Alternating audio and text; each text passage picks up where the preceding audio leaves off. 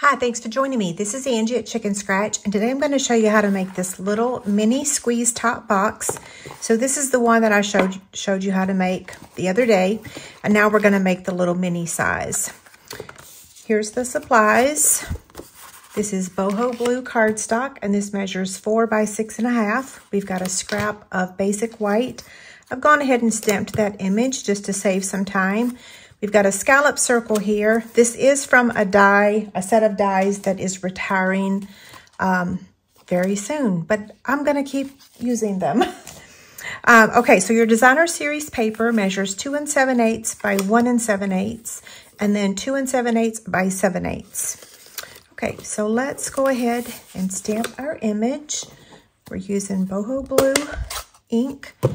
And the Zany Zoo Stamp Set is the one that has this birthday greeting. Since I've already cut it out, we'll just pretend that I just used the Stampin' Cut and Emboss machine. This is using the stylish shape dies. So let's set these over here and let's go ahead and make the box. Okay, we're gonna place it on the 4-inch side and we're going to score it at 1 inch on both sides. So flip it around 1 inch. On the 6.5-inch side, you're going to score it at 3 inches and 6 inches, and then flip it over. So I'm just going to flip it up, and we're going to score at 1.5 to that first score line, and then 4.5 to that first score line. Okay, we're going to fold on all the score lines and burnish with our bone folder.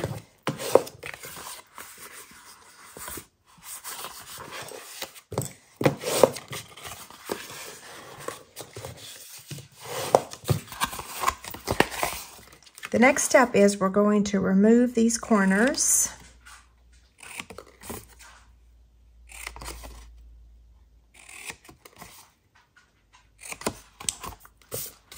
And then we're going to, this is the bottom, so we're going to cut up to the score line on each of these. Okay, the next step, we want to get our stylus and a ruler. And what we're going to do is make a score line from here to this score line there, and then from here to here. So just like the bigger box.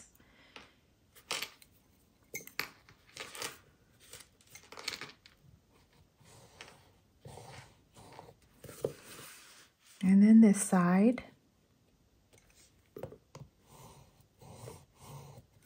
And we're going to do that same thing on the back.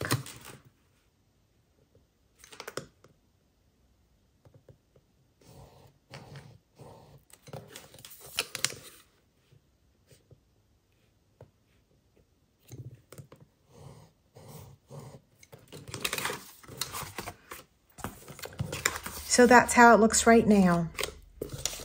The next thing we're going to do is get our paper ready, the designer series paper. So I'm going to take this paper and just pinch the top ever so slightly. So I'm folding it in half and just pinching the top. That's going to give me the place where I'm going to cut. So here's the paper trimmer. I'm going to put that corner in the track and this corner in the track, and I'm going to cut. Okay, this is one piece. Then I'm going to flip this over and cut again. So again, I'm putting that in the track, putting this in the track, and cutting. And if we did that correctly, it'll fit on the front of the box. Okay, so we're going to fold it like this. So this is going to be the front of my box. So that's going to go there. This one's going to go here. And this one here. So I'm just going to get some liquid glue.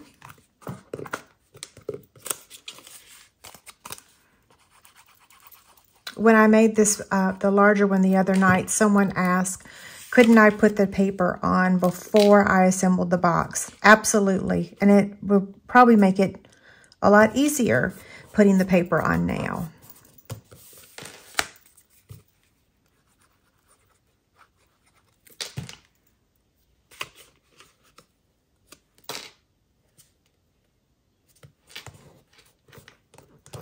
if you watched the larger version, I did make this one on camera that night. My measurements for the Designer Series paper did change, and so those measurements will be provided on this video and on the blog post, okay? Okay, so I've got this 1/2 inch edge right there, and I'm gonna add the tear and tape. And then I just want to tear that. And then I'm gonna use my Take Your Pick tool to remove the backing. And then we're just gonna fold this down and fold that over. And that lines that up perfectly, okay? So now, what we're gonna do, and I did the same thing I did on the live video, is I forgot to fold on those score lines that we made, but that's okay. It'll work its way out when we make the box, or when we assemble it. So what I'm gonna do is push this in and this in, and then we're gonna add our adhesive to these two, okay? So I'm just gonna add tear and tape.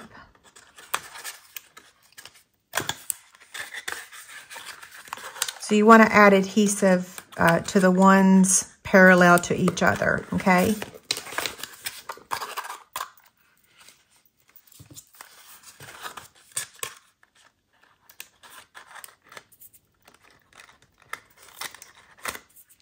Yeah, so note to self, those score lines that we made, fold on them before you add the paper. Okay, so I'm just using my bone folder to make that stick. And then I'm gonna do the same thing here. I got a little extra glue there. Okay, and if you don't assemble this straight, kind of like what I just did, you can always use your scissors and cut that extra off. Okay, I think that's pretty good. Again, I'm going to lie this flat on my desk and use the bone folder to press that really good and make sure that it's working. And it does, right? It stands, it closes. Yeah, and now let's open it. Perfect. So some candy that will fit in here, we're going to open it up. This is yummy, yummy candy, and that will fit in there perfectly, okay? So that's one of those will fit. And let's see, will 3 of these fit? Yeah, 3 will fit of that. And then the high chews, I'm not sure they will fit. Do they? Well, that's 1 in there. Not really, okay? But this and the Dove chocolate works perfect. So now let's finish this project. So we're going to add this strip up at the top.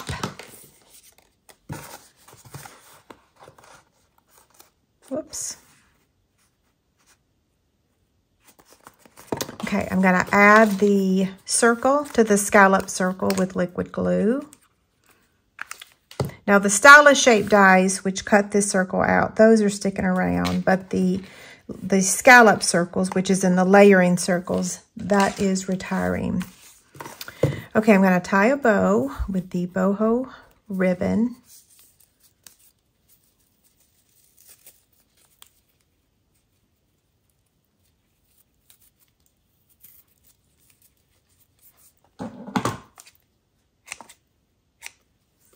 There's that. Our embellishment are the in color dots. They will be in the new catalog. So I'm using a Stampin' Dimensional to add the birthday greeting.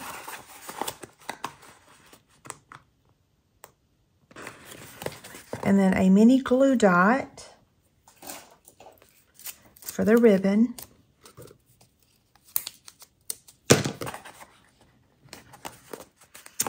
And then our embellishment, and we will be done. I'm going to change the location this time and put it right in the middle.